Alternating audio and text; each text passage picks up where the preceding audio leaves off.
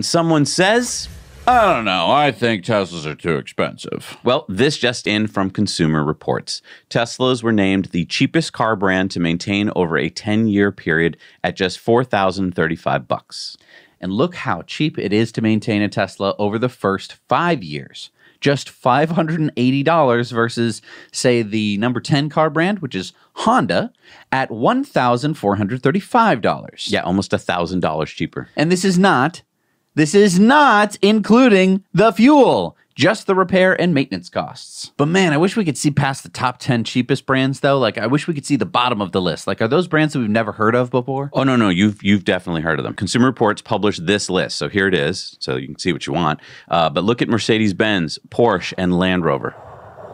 Holy crap. $4,250 in the first 5 years for a Land Rover?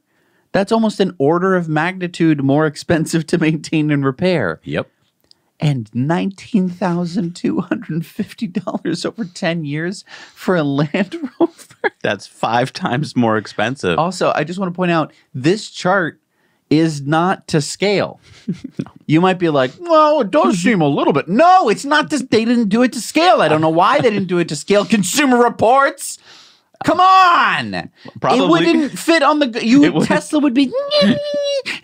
I can't believe it.